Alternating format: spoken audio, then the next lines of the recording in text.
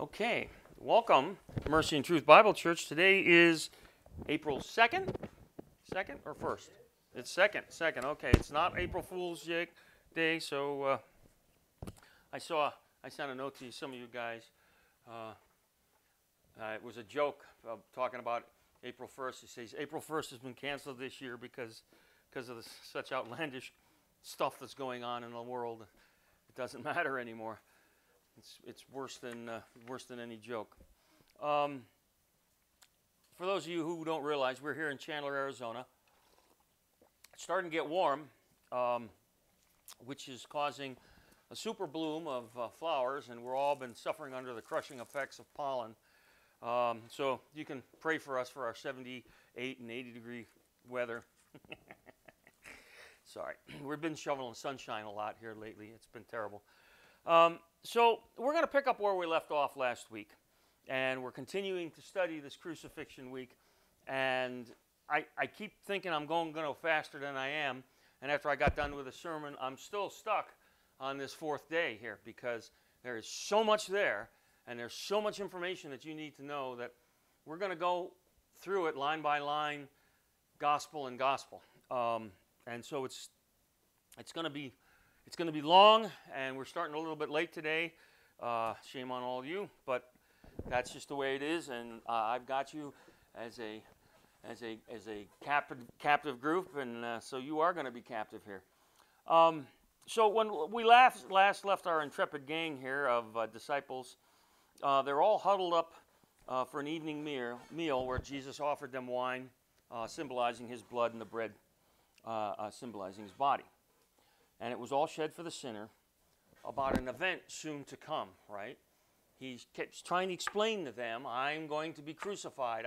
My blood is going to be shed for you, and they're not getting it. They didn't understand the meaning of the events.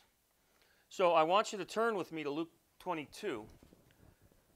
And at this meal, you can see that even then, their human nature is getting the better of them. Remember, these men do not yet possess the Holy Spirit inside of them. And this is what a lot of people who aren't dispensationalists don't understand, the fact that in the Old Testament, the Spirit rested upon somebody unless they sinned, and then it could leave them. But in the New Testament, after Christ sheds his blood, once you confess your belief, then the Holy Spirit resides within inside of you and is sealed inside there with you and rattles around and has to put up with your silly nonsense. So Luke 22, verse 24 and 30. And I'm going to go through this, and I'll keep interrupting as we go here. And there was also a strife among them, which of them should be accounted the greatest. So wait a minute. We're at the Last Supper here, and there's strife between the apostles? I bet you don't remember any preacher really highlighting that in some of your schools. But that's what it says, okay? Look at what they are arguing about. Now, this is pure human nature right down the line, right? Actually, remember, it's not human nature, it's Satan's nature. Which of them should be accounted the greatest? Yeah, there's a holy bunch for you, right? The holy bunch of 12 arguing about who's the best among them, right? Who's the greatest? But not to worry, because our Lord and Savior Jesus Christ intervenes and makes them feel kind of foolish. Verse 25, and he said unto them, the kings of the Gentiles, and this is important, the kings of the Gentiles, non-believers, exercise lordship over them, and they that exercise authority upon them are called benefactors. Oh, we're here to help you. We're from the government, right? Benefactors, right? That's what kings do. But ye shall not be so. Ye shall not be so. That's all y'all, right? But he that is greatest among you, let him be as the younger, and he that is chief as he that doth serve. For whether is greater he that sitteth at meat, or he that serveth. is it not he that sitteth at meat? But I am among you as he that serveth. Okay? Jesus is the Word created in the flesh. It's very important that we remember that. Okay? He is the creator. The Word was the creator of all things. He points out here that he's here to serve man. Right? No, it's not a cookbook. It's serving man to administer to him, to minister to his needs. And basically, so should all of them be, right? This is the problem that they're facing. They're letting their humanness interfere with their spiritualness. It is by Jesus' example, and remember, Jesus always leads by example, that the servant that gives us the modern day picture, what it means to be in the service of the Lord. We look to Jesus as our example. Okay?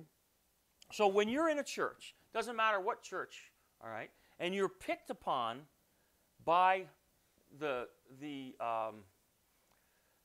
people in power, I shouldn't say power, in authority is more correct, for a position. And whatever that position is, whether that's a deacon, whether that's an assistant pastor, whether that's an audio-visual tech, okay, a singer in the choir, you're to serve as Jesus served. You're to do your due diligence, okay? You're to learn to love that service, because your service is exactly that. It's a service to others. You're helping others. You're a cog in a machine. The machine doesn't work right unless you work right. And that's what everybody needs to learn and understand. That's what it means to have a fellowship, to have a church. We work together. We help one another. Okay? Now, you'll notice that the world of non-believers, the Gentiles, they exercise lordship over the masses. And what does that mean? When you exercise lordship, basically you're telling other people what to do. That is the natural inclination of a non-believer. Do this, don't do that, do this, do that, right? We see that in today's modern society. We see that with the Democrats, right? They love to tell you what to do, how to live your life. Do this, don't do that, right? That's not the way of our Lord. We serve others, okay? We don't tell others what to do, okay? Jesus clearly here in this scripture points out that this is what an unbeliever does, okay? And I think in our modern day society, we see that crystal clear, right? Remember something. When you are saved, you all have the same spirit inside of you. Each one of you that's sitting here today, when you confessed your belief in Jesus Christ and you accepted him in your heart, you have that identical spirit. Not any one of us in this room has a different spirit that's saved in the Lord. Okay? No matter what your position in the church you hold, you have that same spirit. And this is something that many denominations don't get. You're no different than me standing up here at the podium. You have a gift. God gave you a gift. He's working with you to bring that gift into fruition. Okay? My gift happens to be that I can talk. Okay? Others have other gifts of service. Okay? You have the same spirit. You can know exactly what I know. The only difference is you just need to learn to read your Bible more. That's all. That's the only difference. Many believers seem to forget this. Many churches, many pastors forget this, and they talk down and they lord it over their congregation, and that's wrong. Okay? The least of us is the most important. Verse 28, we're in Luke 22. Ye are they which have continued with me in my temptations. So notice Jesus as a human being in the form of a man. Okay, the word made flesh, is subject to temptations. Notice it doesn't say he sinned, but he was subject to every temptation of man. And I appoint unto you a kingdom, as my Father hath appointed unto me, that ye may eat and drink at my table in my kingdom. And what kingdom would that be? Well, that would be the kingdom of God, right? The spiritual kingdom. And sit on thrones judging the 12 tribes of Israel. The ultimate reward for the disciples, the 12 apostles, okay, and we're going to see, and we know about the replacement apostle that happens in Acts 1 to replace Judas, that is that they sit and they judge the 12 tribes of Israel.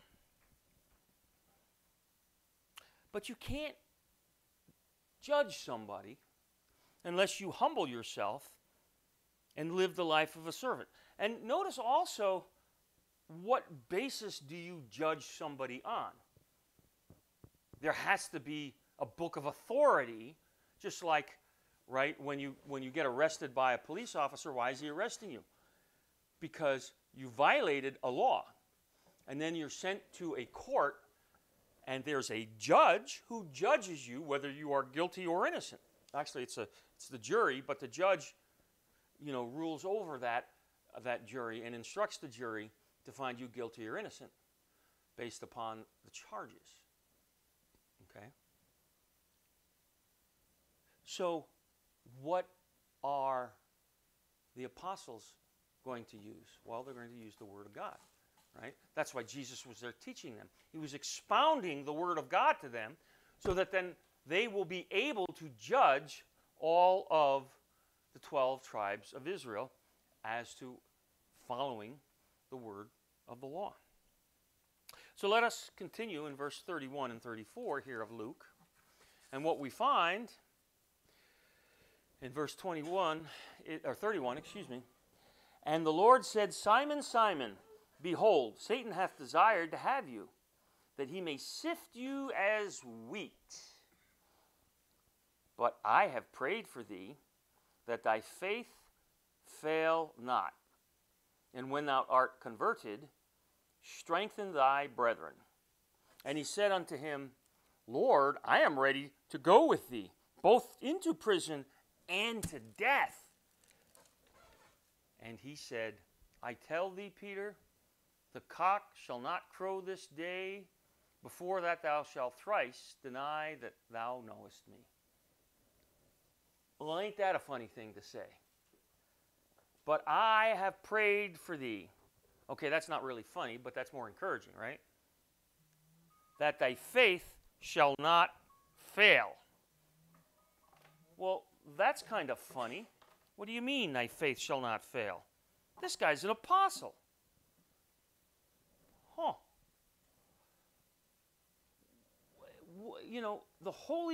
This is the same guy, Simon Peter, whom the Spirit of God revealed that this guy Jesus is the Christ. He's the Messiah of the kingdom of God.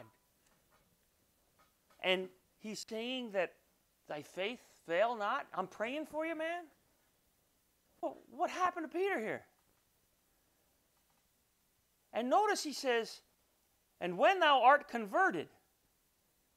Wait, what? And when thou art converted? You mean he's not converted now? Is that to be taken at face value? Peter is not yet converted. How about them apples, folks? All right? You notice, we as Bible believers, one of the things that we do is we read the Word of God and we interpret it literally up until the point when you can't take it literally anymore. So, Jesus' own words are showing that at the Last Supper, Peter was yet to have a converted heart. Isn't that something? He is praying for Peter's faith. Peter's faith in who? Peter's faith in him, Jesus. That's what he's praying for. Ain't that something? How about we turn to the Gospel of Mark and see the account that Mark puts in? Turn to Mark 14. Mark 14,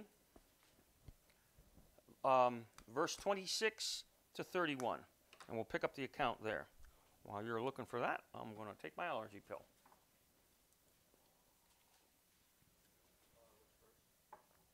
(26).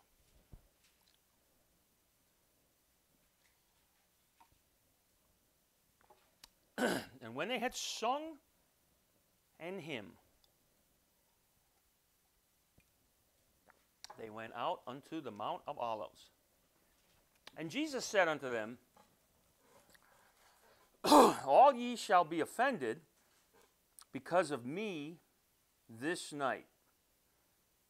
Notice the words, for it is written, I will smite the shepherd, and the sheep shall be scattered.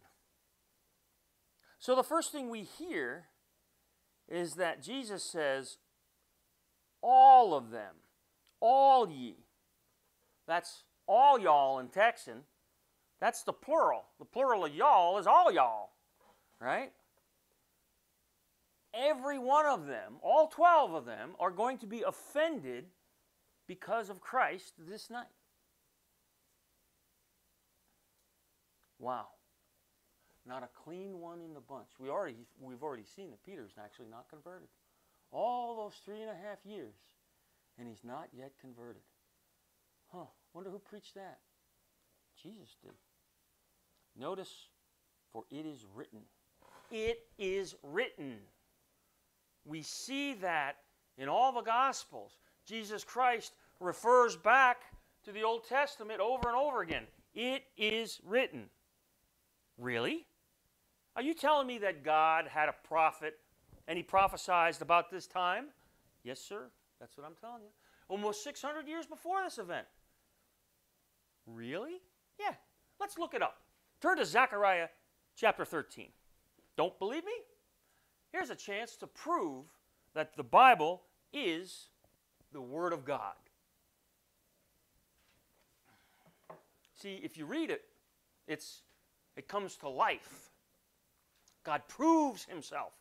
This is a prophecy that was made in Zechariah 13, verse 7, okay, well over 600 years before the events actually transpired. And it's kind of an esoteric thing, all right? Let's read what it says. It says, awake, O sword, okay, against my shepherd and against the man that is my fellow, saith the Lord of hosts. Smite the shepherd, and the sheep shall be scattered. And I will turn my hand upon the little ones. Oh, how about that? Smite the shepherd, and the sheep shall be scattered. So God knew. God knew in advance, and he had Zechariah write it down. Why? So you would believe. That's why. You need to believe. You need to believe that Jesus, that God, is who he says he is. Otherwise, he's just another man. He's just another Buddha. He's just another prophet of Allah. He's just another Muhammad. He's just anybody. But he's not. He's God. And he tells you he's God because only God can see the end from the beginning. And have somebody write it down. Oh. Back to verse 28 of Mark. Go back to Mark 14:28. Notice the words of Jesus. But after that, I am risen. I will go before you into Galilee. But Peter said unto him, although all shall be offended, yet not I, yet will not I. No, no, no. You're all going to be offended. God, I'm not going to be offended. Oh. And Jesus said unto him, Verily, verily, I say unto thee, that this day, even in this night, before the cock crow twice, thou shalt deny me thrice. That's 3 times. Or if you're in Europe, 3 times. Okay? But he spake the more vehemently. So now he's really, oh, no, no, no. Lord, you're wrong. If I should die with thee, I will not deny thee in any wise. Likewise also they all. Ain't that something? Some guy's arguing with the God of the universe, telling him he knows better. I'm not going to deny you. No way, God. Oh, okay. All for one and one for all. I'm not going to desert you. Likewise also they said all. Right? Likewise also they said all. Yeah, they all. Said they all. Excuse me. So all the apostles said the same thing. Oh, we won't do. We're not going to abandon you, Jesus. We're with you to the death, to prison, whatever it takes.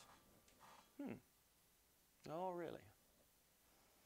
Turn to Matthew 26. Matthew 26. We'll find out what the account in Matthew 26 says.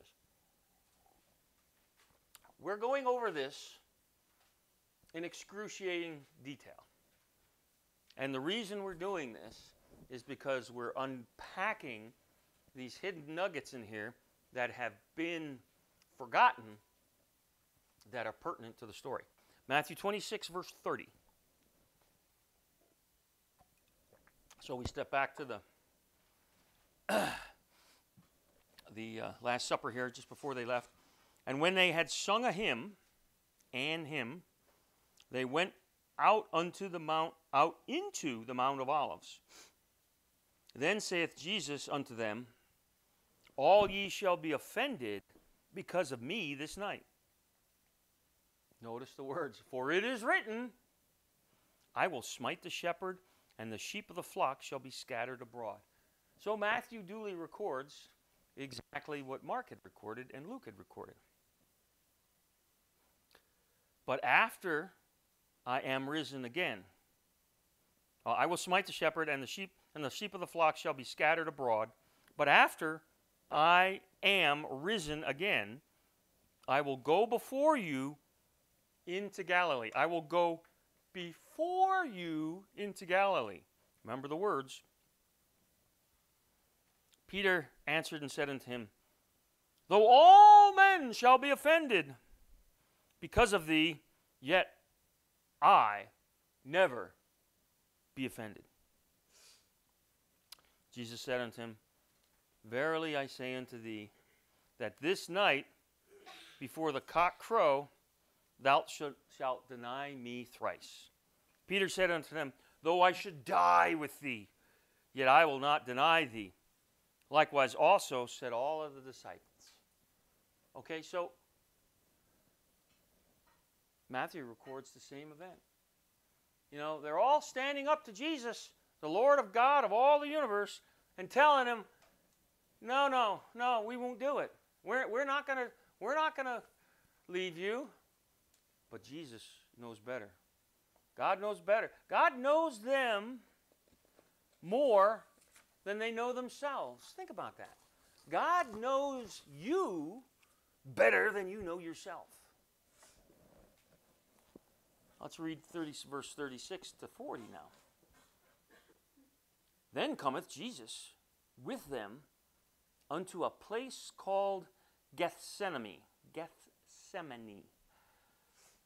and saith unto the disciples, Cease ye here, while I go and pray yonder. Kind of gives you the idea that Jesus Christ is a southerner, right? He's going to go pray yonder. I'm going yonder to pray. And he took with him Peter and the 2 sons of Zebedee, and began to be sorrowful and very heavy. They saith he unto them, My soul is exceedingly sorrowful, even unto death. Tarry ye here, and watch with me. And he went a little further, and fell on his face, and prayed, saying, "Oh, Father, if it be possible, let this cup pass from me. Nevertheless, not as I will, but as thou wilt." And so what happens next? "And he cometh unto the disciples, and findeth them asleep, and saith unto Peter, What? Could ye not watch with me 1 hour? So once in the Garden of Gethsemane, Jesus separated Peter, James, and John, those are the sons of Zebedee, and went a bit, walked just a ways, set them down, and then moved from the group and asked them to pray with him. And they all fell asleep. How often do we do that when we sit down for our evening prayers? "Oh, Lord, Jesus, forgive me. Off we go, right? It's a common thing. It's common. Turn to Mark. I want to read in Mark. Mark goes in a little bit more into the depth of the prayer. Mark 14, verse 32. So, what you're learning here is that each one of these eyewitness accounts, okay, the 4 Gospels, 4 individual readers, 4 different perspectives of the same events, right? We've talked about this in the past, right? When there's an accident and you have 4 different people as witnesses, they each will give you something that's just a little bit different because the perspective of each person is just a little bit different. And they may add a little bit of something so that you can get the picture in your mind's eye of everything that happened. "And they came to a place which was named Gethsemane, and he saith unto his disciples, Sit ye here while I shall pray. And he taketh with him Peter and James and John, and began to be sore amazed, and to be very heavy, and saith unto them, My soul is exceeding sorrowful unto death. Tarry ye here and watch. And he went forward a little, and fell on the ground, and prayed, If it were possible, the hour might pass from me. And he said, Abba." That's like us crying out, "Daddy, Daddy, Father, all things are possible unto thee. Take away this cup from me. Nevertheless, not what I will, but what thou wilt." Jesus is pleading to his Father in heaven, is there another way to accomplish this task? He didn't lose faith here. He knows what's coming. And it's going to be gruesome.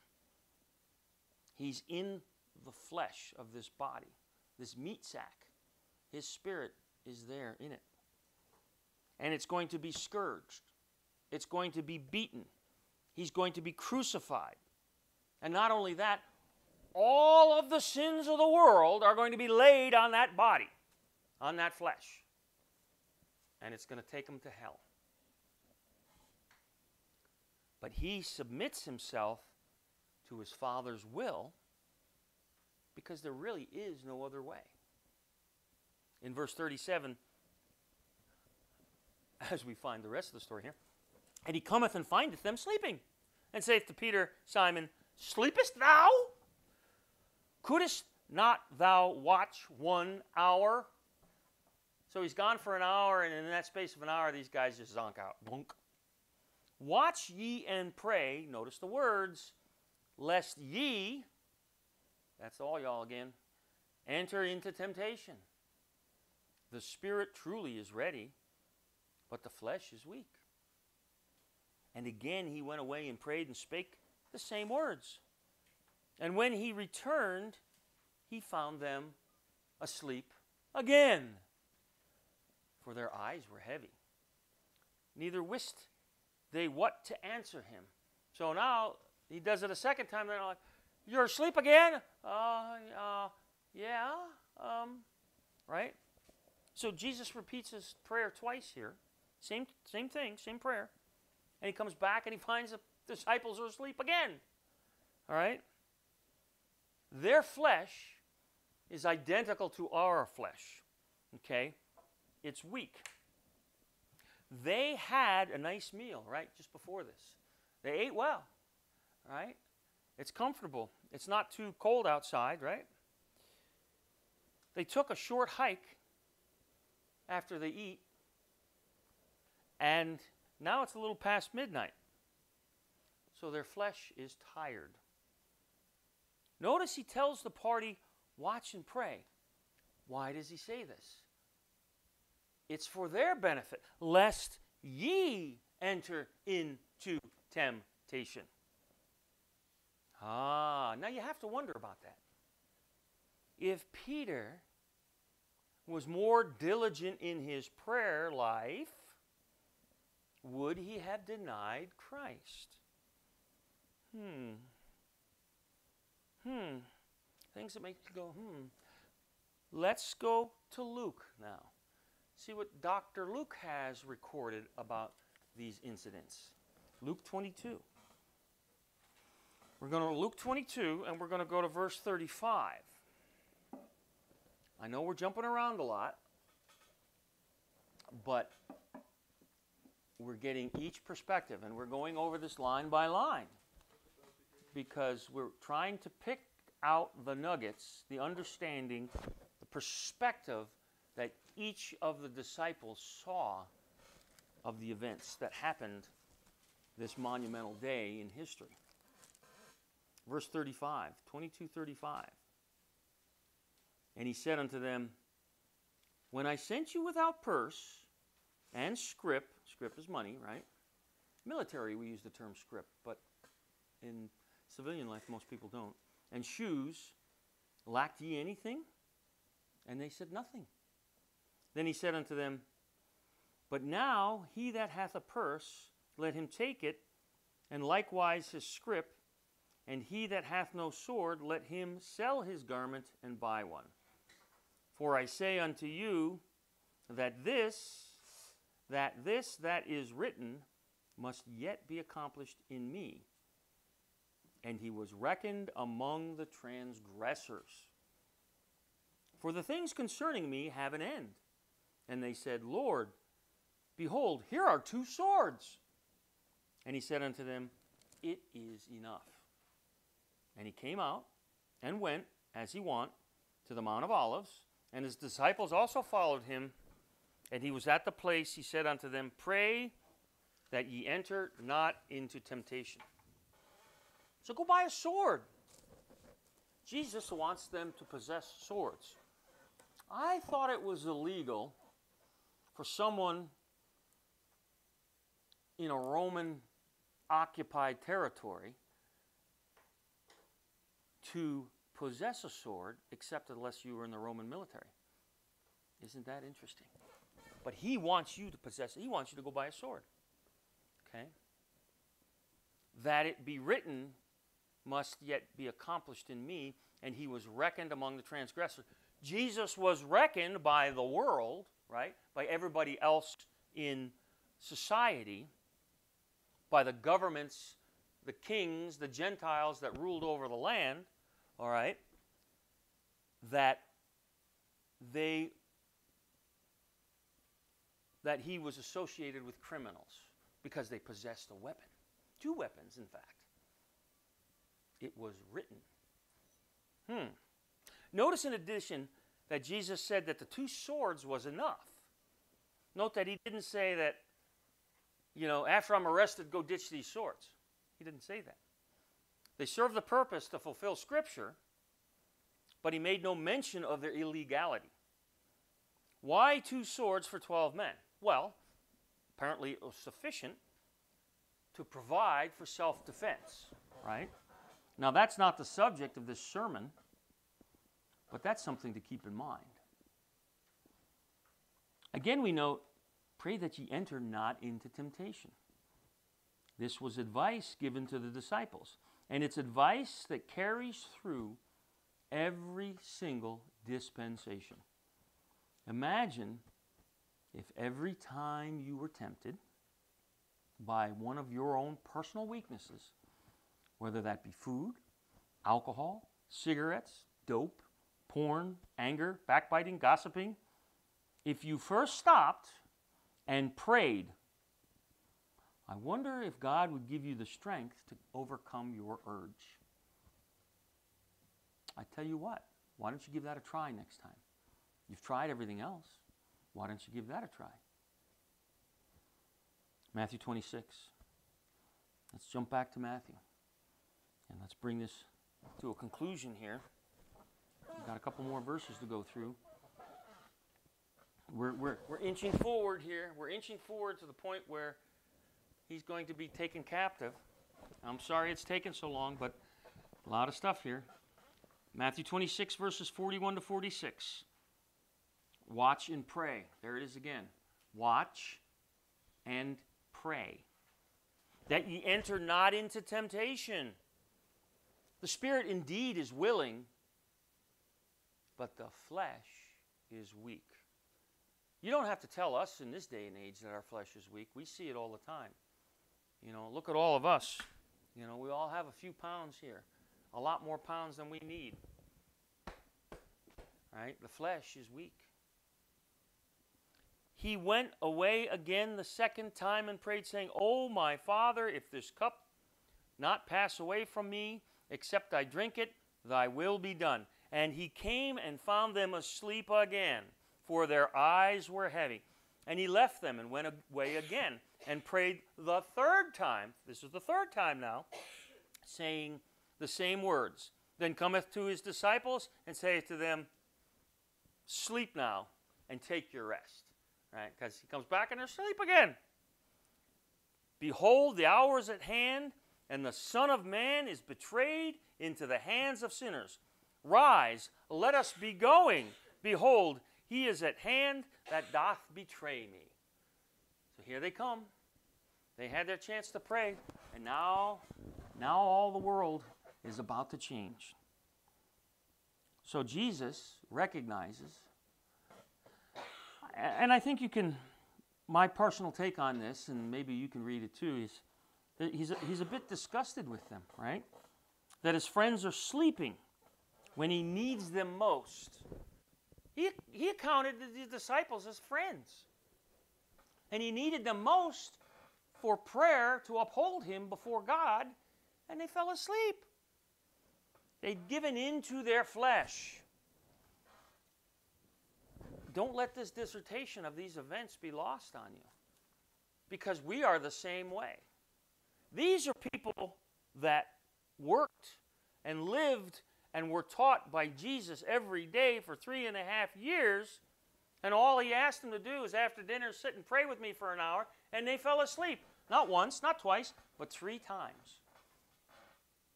If they were taught for 3.5 years by the Master, God of the universe, and they fell asleep, what about you? You think you're going to fall asleep? I think so. I could be wrong. Prove me wrong. The apostles gave into their flesh, as you or I will, if we don't pray. And pray at the time of temptation. But most importantly, pray before, so you don't fall into temptation. The Son of Man is betrayed into the hands of sinners. Jesus makes no bones about it in his statement. Those people that came out to take him to the cross are sinners. Luke 22. The last time we're going to read about these specific events, because now Dr. Luke adds a little bit of something here that is shocking. Remember, people don't realize Luke is literally a doctor. a doctor of the day. How much knowledge did he have? I don't know. It doesn't say. But he's going to add something here that only a doctor would think may be important. And he was withdrawn from them about a stone's cast, and kneeled down and prayed, saying, Father, if thou be willing, remove this cup from me. Nevertheless, not my will, but thine be done. Okay, we've seen that 3 other times. And there appeared an angel unto him from heaven, strengthening him. Oh, well, that's new. Isn't that something? We didn't see that in the other accounts. Just thought he'd slip that in there. And being in agony, he prayed more earnestly. Notice, and his sweat was, as it were, great drops of blood falling down to the ground. Wow. And when he arose up from prayer and was come to his disciples, he found them sleeping for sorrow. Now he puts a little bit more. They were sleeping because they were sorrowful. And said unto them, Why sleep ye? Rise and pray, lest ye enter into temptation. Now, well, isn't that something? If the disciples had stayed awake, they could have seen an angel. Huh. How about that? If you'd have stayed awake and prayed, maybe you'll see an angel one day too. They were right there. An angel came next to Jesus to comfort him. They could have seen it if they would have been awake. They were only a stone's throw away. How far can you throw a stone? 10 yards, 25 yards, 50 yards if you're really good? Interesting. That's enough to see an angel, I think. Right? A bright, luminescent white angel, right? Interesting. He was in such agony. Why? Because of the possibility of being crucified. Well, yeah, that's true, but that's not everything. Okay? Think about what's going on.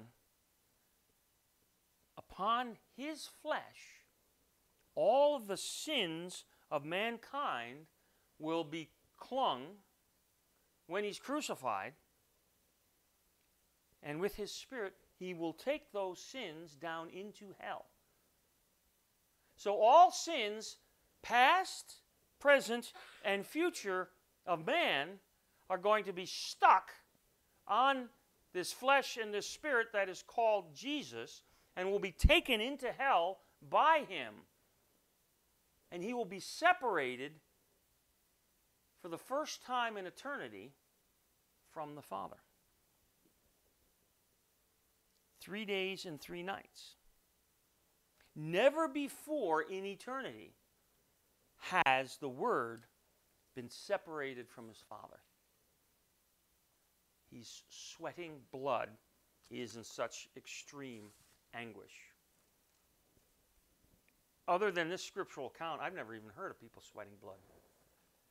That's pretty much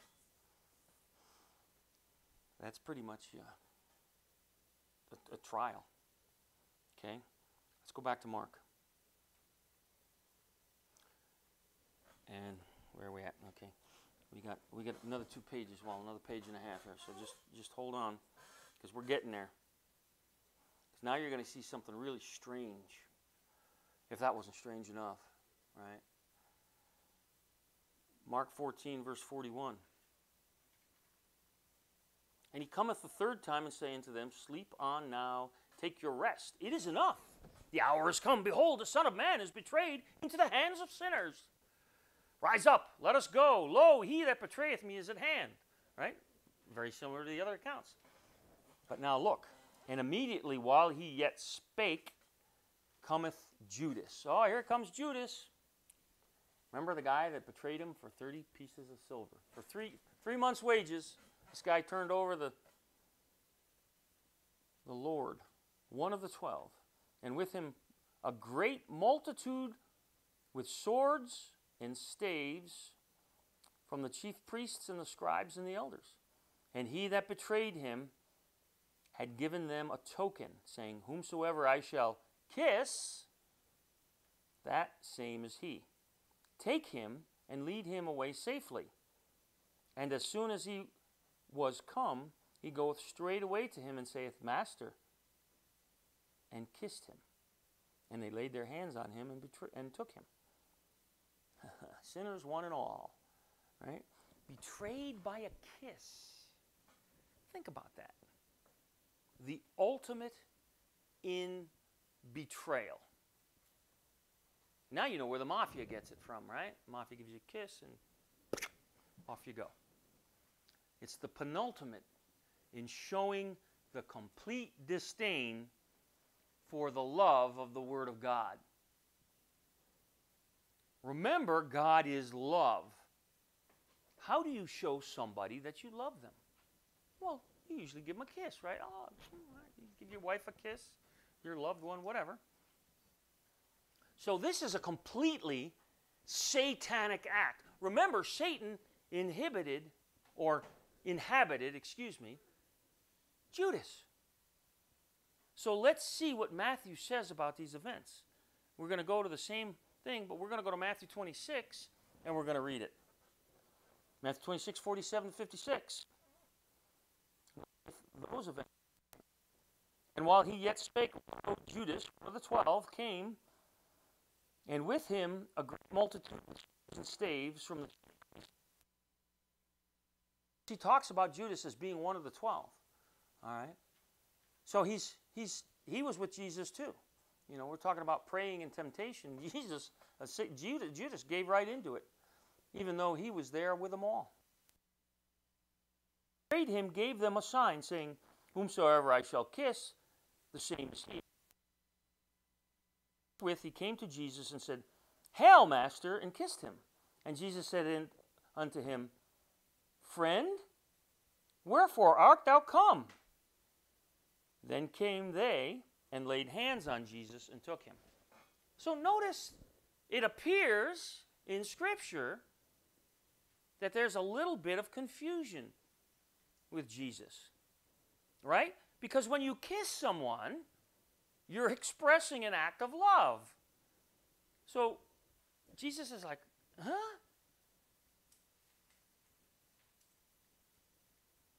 Jesus is not the author of confusion.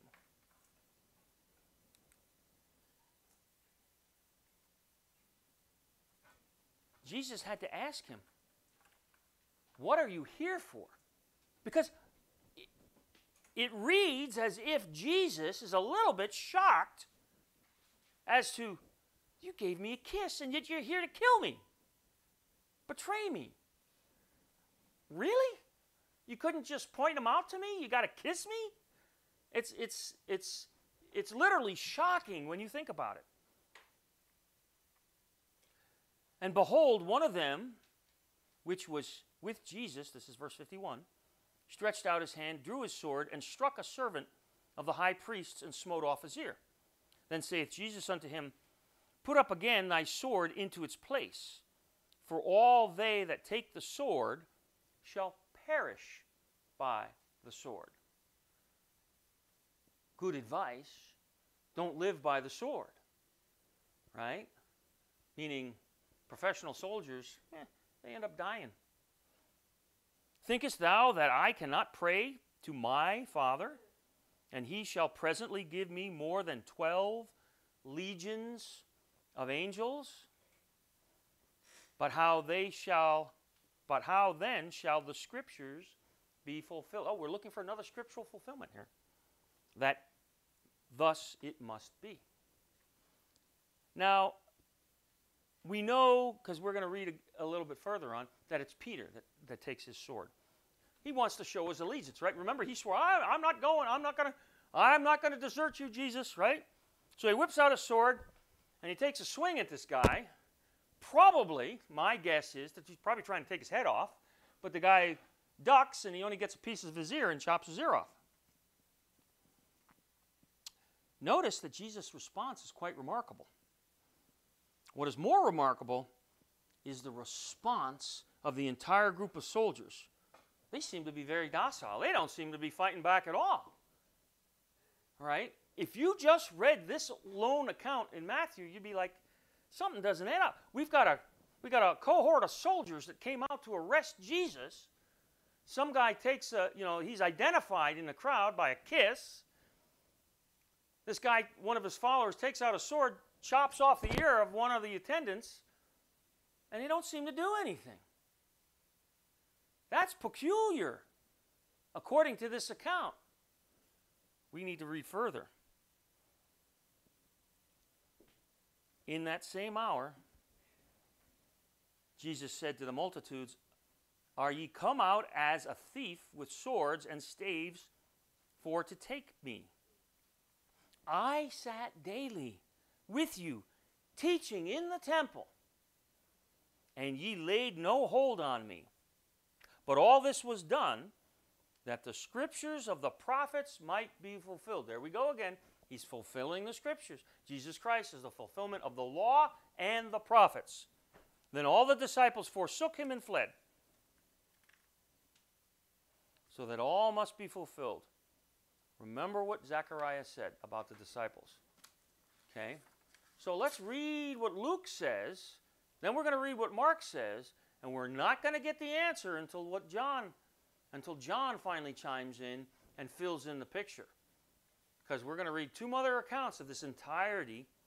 We'll get to John, and that'll be it for the day. So follow along with me. I know this is a little bit long-winded.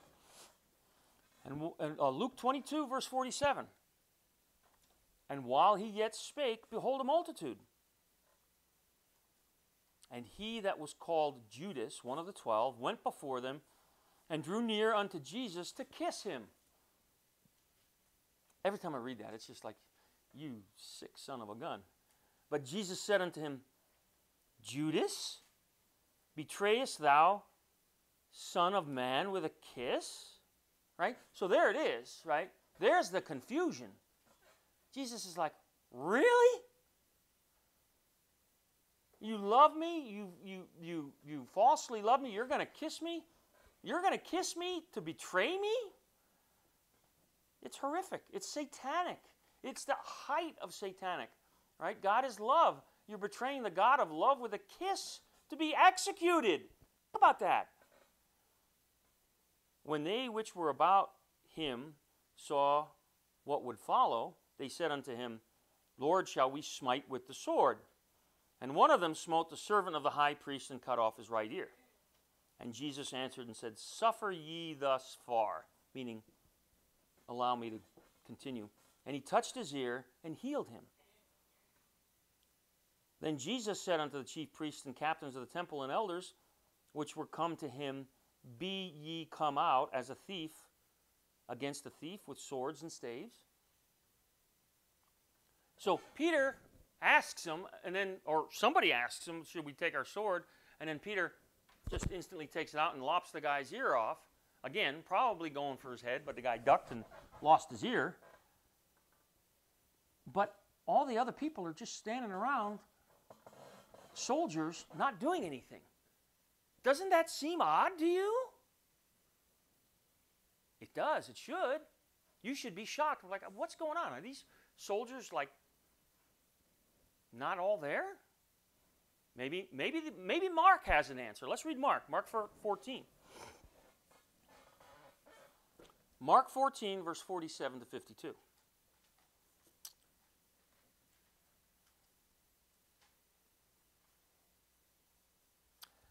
"And one of them stood by, drew a sword, and smote the servant of the high priest, and cut off his ear.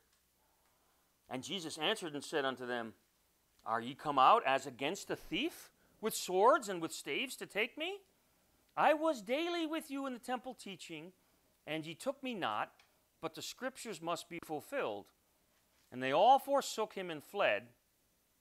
No, they all forsook him and fled. "And there followed him a certain young man, having a linen cloth cast about his naked body.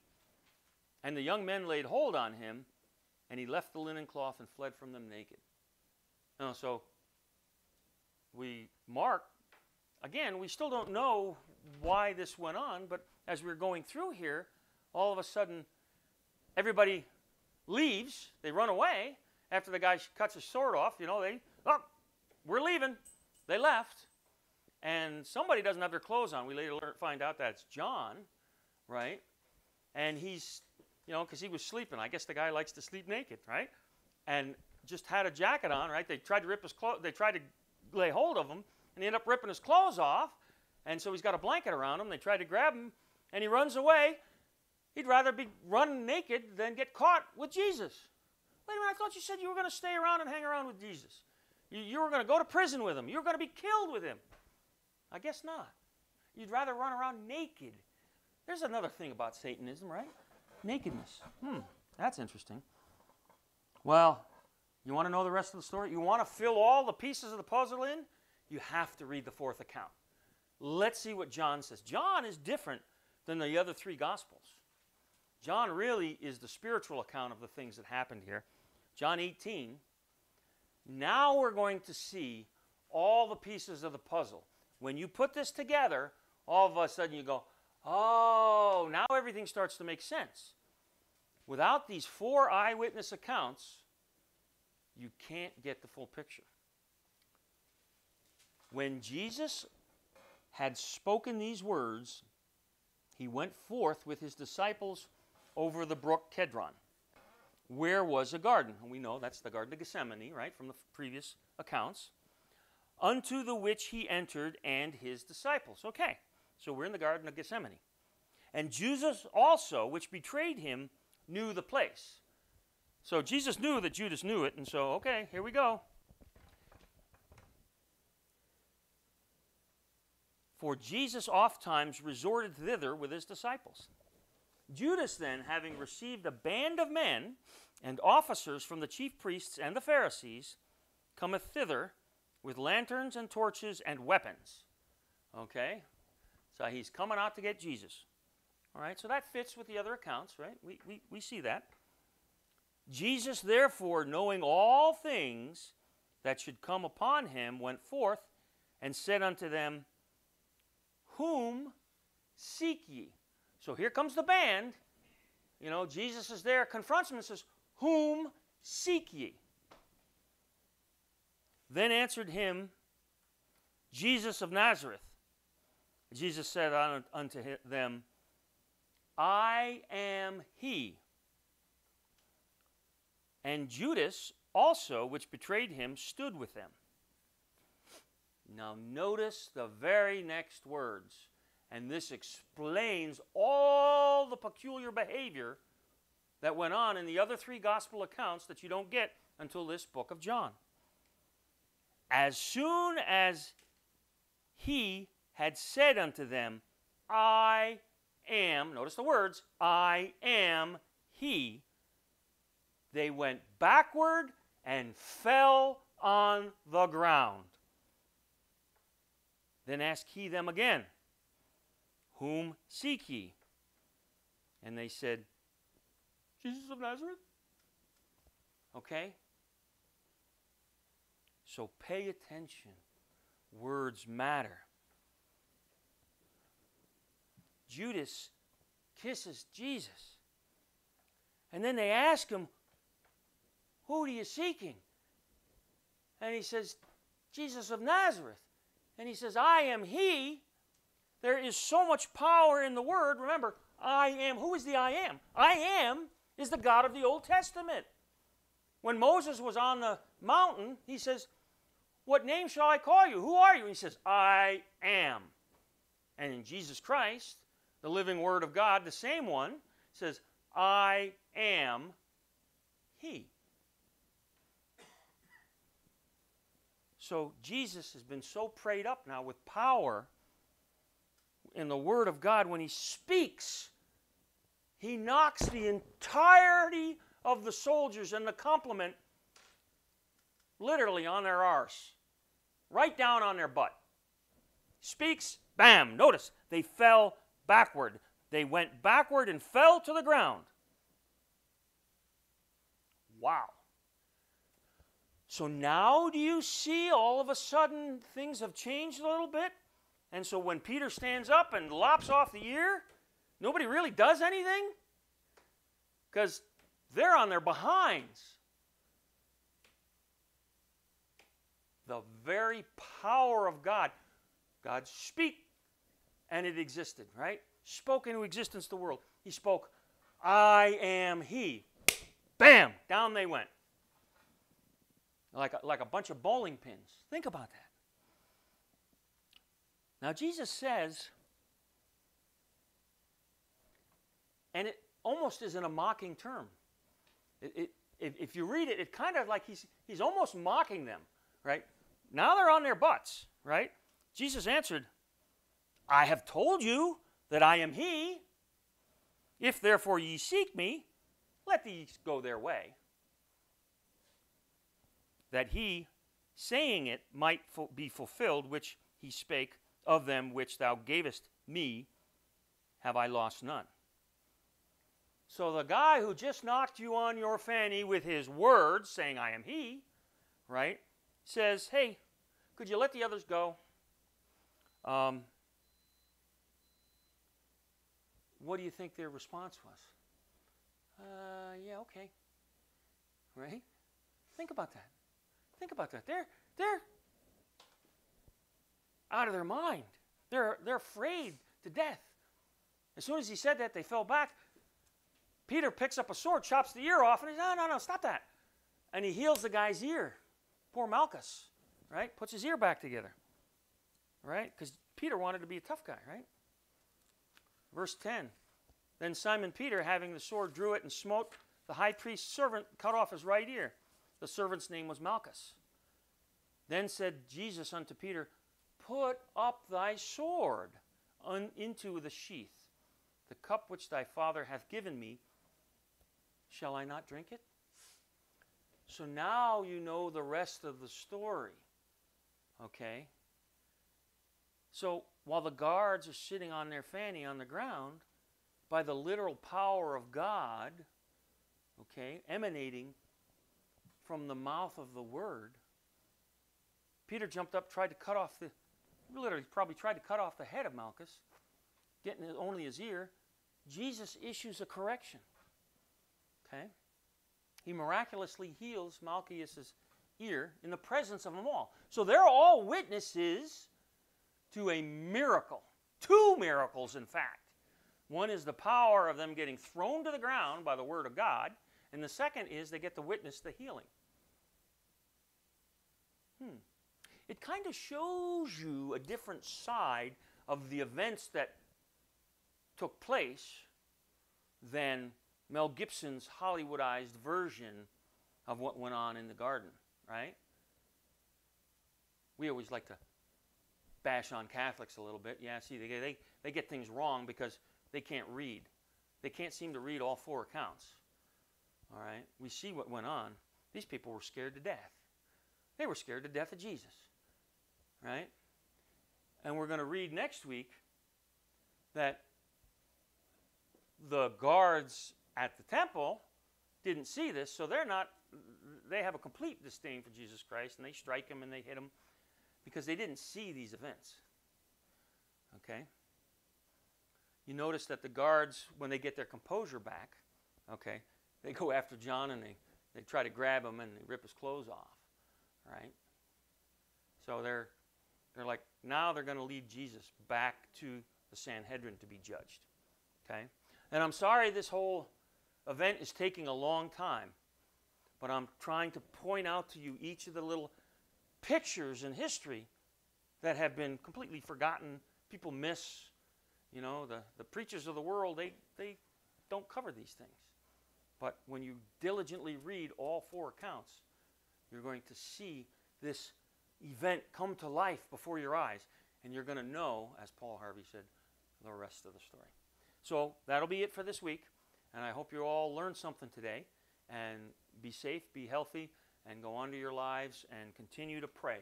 Pray always. In the name of our Lord and Savior Jesus Christ, we pray. Amen.